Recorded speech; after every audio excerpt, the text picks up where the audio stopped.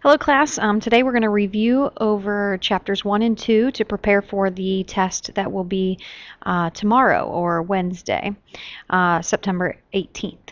So I'm going to go through the daily questions and kind of review through those from both sets of chapters so that you can study for all of the information that we've covered. So the first thing here was August 28th. We did lab safety and said describe 5 rules of the lab. You should be able to do that. I'm not going to go through all of the lab rules like tying your hair back, making sure you follow directions, all those things. Just be sure you look back over the rules of the lab.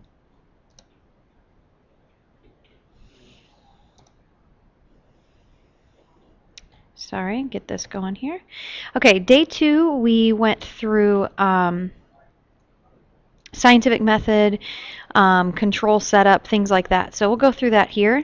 The order of the scientific method, you don't necessarily have to be able to write everything straight in order, but having the correct idea of how we plan the scientific method.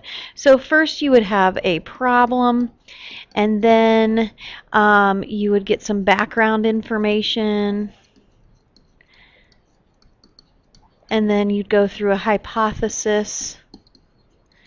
And this hypothesis, a key part here is making it an if-then statement. If I do this, then this will happen. If I give students caffeine in the morning, then they will perform better on their test.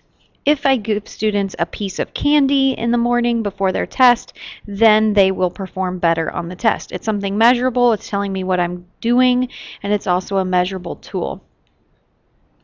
So we have problem, background information, hypothesis. 4 is going to be the actual experiment.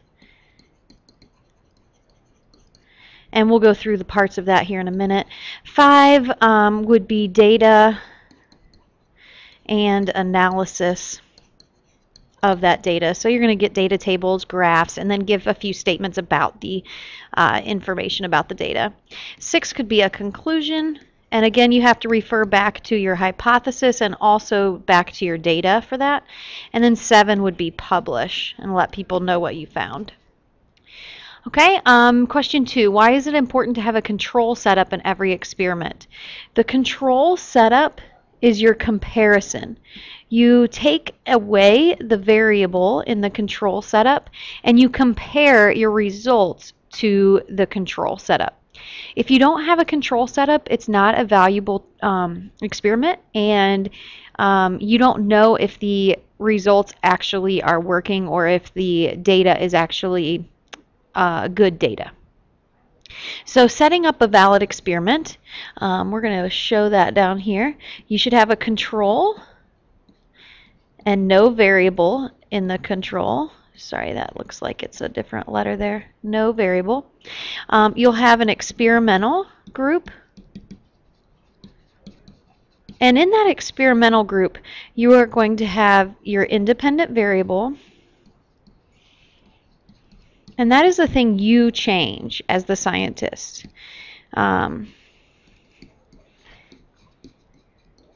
So giving caffeine or giving a piece of candy.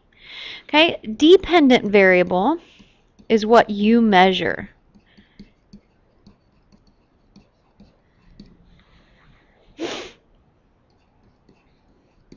So if I'm doing performance on a test, I would look at test scores. So again, independent variable, maybe I'm giving a piece of candy before the test. And dependent variable, I'm seeing if students perform better because they got the piece of candy. So in order to do that experiment, I would need a group that is not getting any candy at all. And that would be my control. So the group without candy is the control.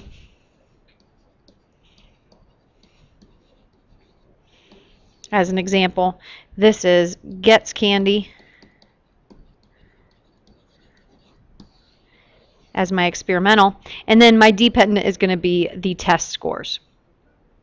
Okay, there are also called standardized variables, and standardized variables are the things you keep the same for every group. So things like maybe what they ate or drank that morning, how much sleep they got, how much did they study, all of those things. So standardized variables remain the same for every group.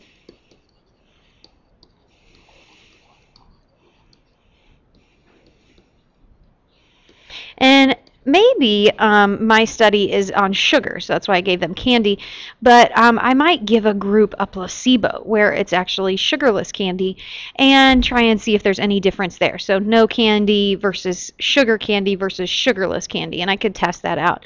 And so a placebo is a term that just means that you're giving them a fake of whatever your independent variable is.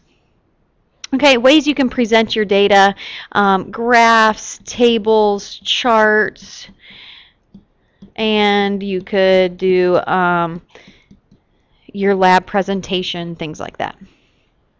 Okay, so that was most of the information from Chapter 1. Okay, moving on to Chapter 2 and 3, we'll go over these daily questions.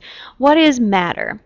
Oh, sorry about that. Let me go back a slide here and get the pen.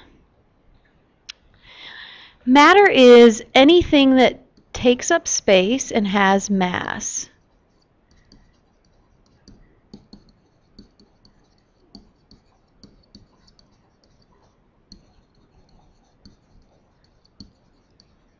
So some examples, pretty simple, a desk, things like that, but also air is an example. Number 2, what are elements made of? Atoms. And what are compounds made of? Molecules. 2 types of mixtures. Oh, we should go back. Elements and compounds are both pure substances. You know, make sure you know that substance, if you see substance or pure substance, that means elements and compounds. 2 types of mixtures, homogeneous and heterogeneous. So homogeneous, you can't tell it's a mixture. It's mixed evenly. And usually this would be something like Kool-Aid. When you mix up Kool-Aid, it tastes the same at the beginning as it does at the end. You've a huge pitcher of Kool-Aid. The top of the container should taste the same as the bottom of the container. Heterogeneous is mixed unevenly.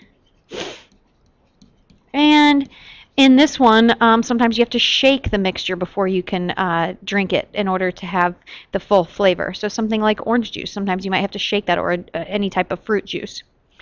And so heterogeneous mixtures can be colloids or suspensions. And suspensions you have to shake before use. A lot of times medicines are suspensions. And with these, it'll settle down to the bottom over time if it's sitting still. And so suspensions, some examples might be orange juice with pulp, medicines. Muddy water was one we had in our notes. Okay, colloids separate light. An example would be fog, smoke. Milk is actually in this as well. And so the particles are large enough that you can see them. They don't settle to the bottom. They kind of are suspended. But they, when light goes through them, they don't actually allow light to travel through. And we did this in lab. Hopefully you can remember that. You guys used, a lot of you used your cell phone flashlight and noticed that light did not travel through. So how can items in a mixture be separated? By physical means. So 3 possibilities would be distillation, where you evaporate off the water and then you get the pure water when it cools, and you have maybe your salt or your sugar in the other container. Chromatography was one.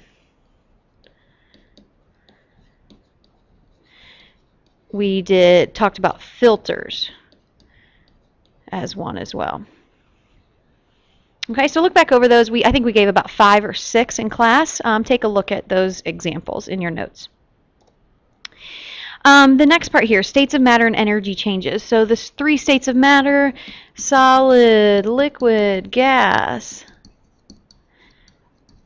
and the motion of the particles. So these vibrate in place.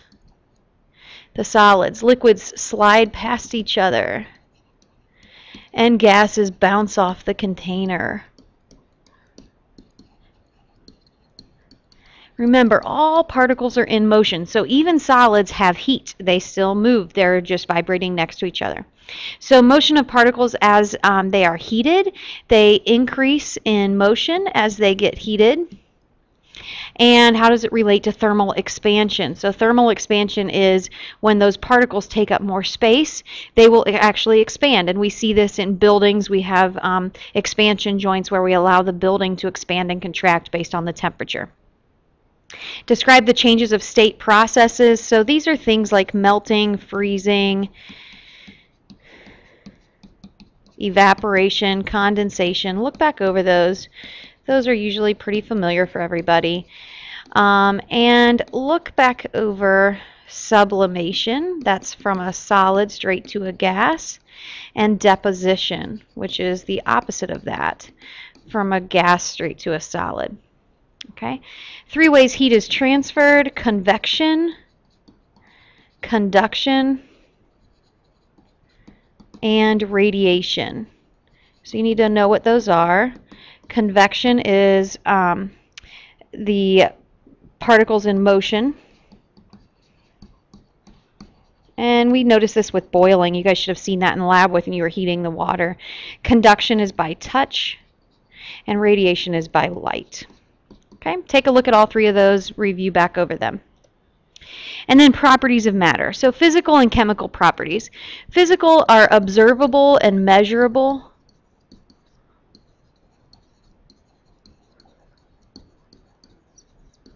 Chemical are the actual chemical composition. So usually these are things like flammable, reactive. How do they react?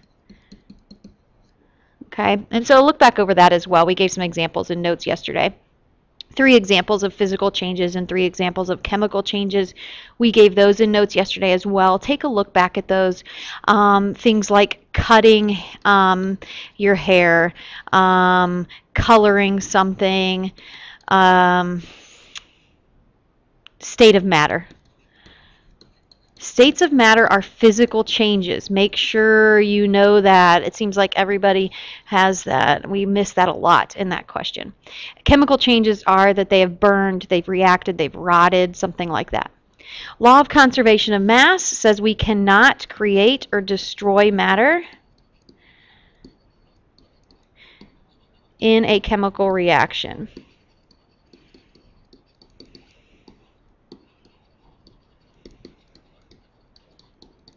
Okay, and then density. Density is mass over volume, and we're going to do this in lab today, but be able to do this if it asked you a calculation or you looked at a graph. If you're looking at a graph of mass and volume, this line right here tells us density.